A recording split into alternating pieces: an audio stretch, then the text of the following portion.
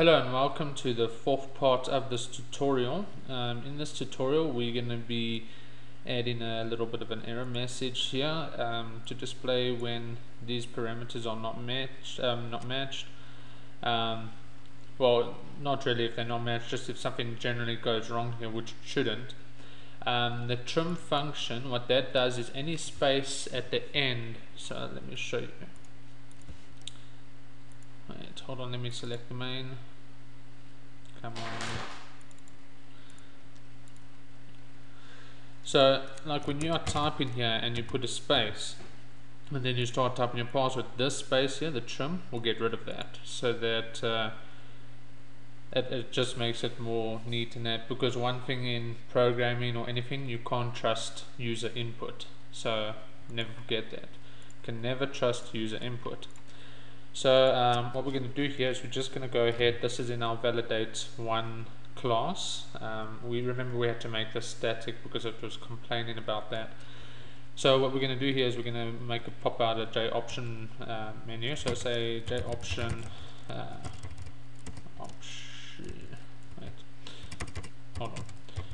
option pane dot, wait for it, show message dialog null, and then our message we're going to say there was an error. Can change it as we go. And then just to make it more customizable, we're going to give it a title. We're going to say invalid, or let's just say error. Let's just keep things simple.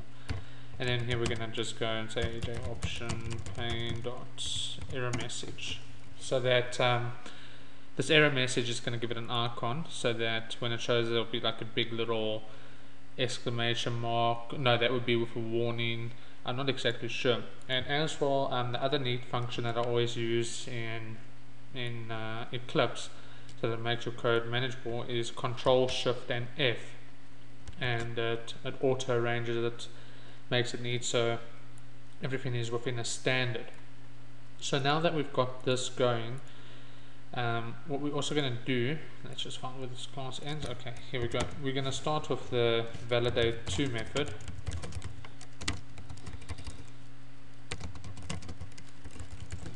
Oops, method.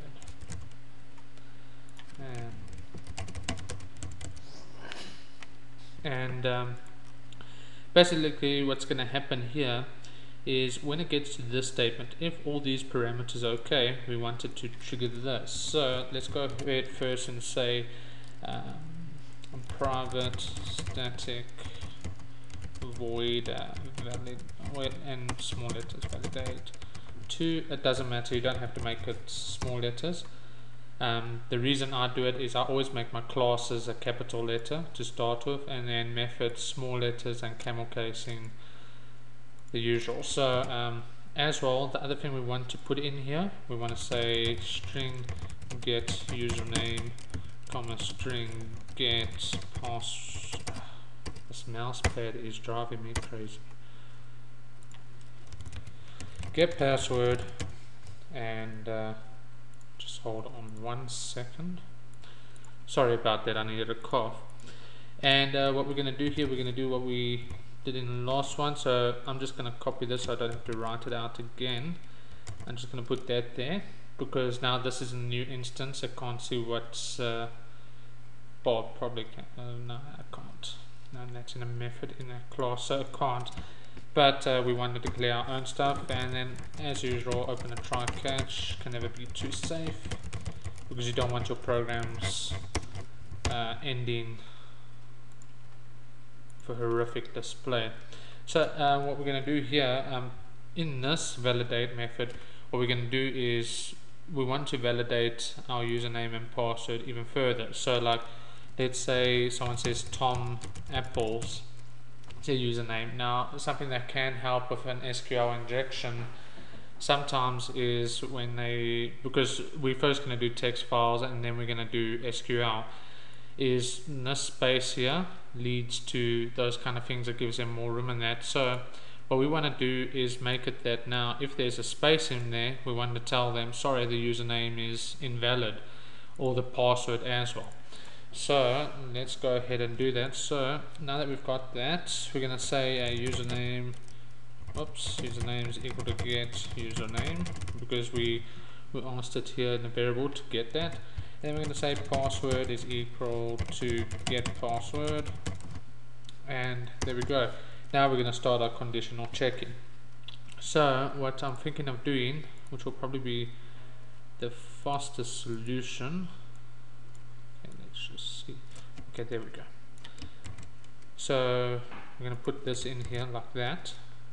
So, and then Control Shift F just to make sure everything's neat.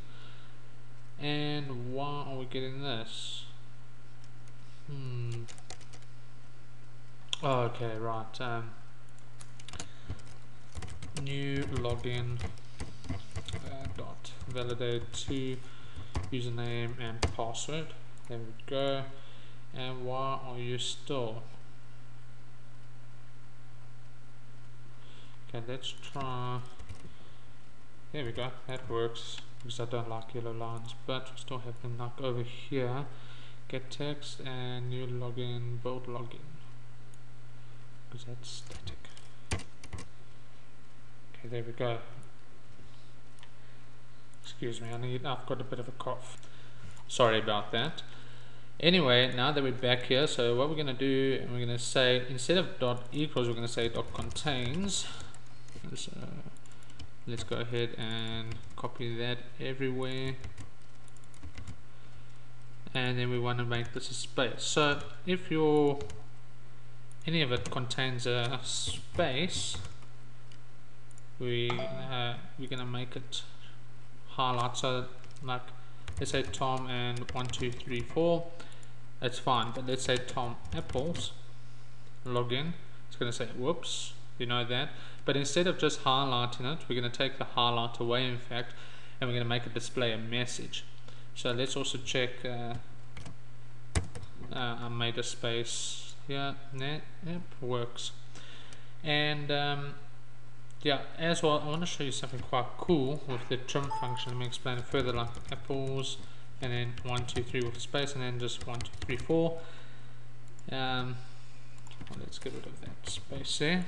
But we've got a space here, so login, and you see what the trim function does is it gets rid of any excess space here while it's working it out, so that just makes it easier. Unnecessary data, because spaces is still bytes and that in the storage world. So anyway, now instead of it highlighting here, we're gonna go ahead and let's just copy our JOptionPane error message here, and this is when both of them connect. So we're going to go and say there was an error, or we're going to just say username, and or instead of that, let's just say the username and password is invalid. Okay, and now let's just copy this so that we don't have to keep writing these things over and over again. And here we're just going to say the username, and we're just going to get rid of that, is invalid. Here we're just going to say the password is invalid. That's why we've got that. Control Shift F to make it look neat, and there you go. And let's over here just put in the error message. Let's also, another thing I want to teach you is that in your try and catches, right, like here, sometimes if you just keep copying and pasting this, or the catch errors, it becomes hard to locate them. So what I want to do, or which I usually do, is I always going to say for program inside, there is an error in validate, or I actually start with the class in login, and then this is obviously another class, so just say class again, because you know there's only one try catch in this. But try and make your error messages as detailed as possible, because like end users, when they get your products or anything like that and they have a problem, it might be something that they're doing, and the error, you can help them explain it, what's going on. So error in class login method validate to. There we go. Now let's give this a run. Let's see. Just here, just for the sake of it, let's go and say system.out println, say all good. Let's go and do that. Now let's run it. Okay, so let's put in like apples and then 1, 2, 3, 4. Run. All good. So our username and password is all good. There's nothing wrong with it. Now let's go and put a space. Apples 1, 2, 3. The username is invalid. And remember, we made that because like if it detects that there's a space, we wanted to spit out, look here, the username is invalid. So let's as well go and add a space and just add random characters here. Login, the username and password is invalid. And just to test it, let's get rid of this. Now the password is invalid, so let's just put like one character there. All good. So there you go. So please subscribe, keep watching, and in part 5 we'll start looking at the text file based login. It's a very unsecure way, but it's how to start just to understand the concepts of how it all works. So subscribe, like, and keep watching.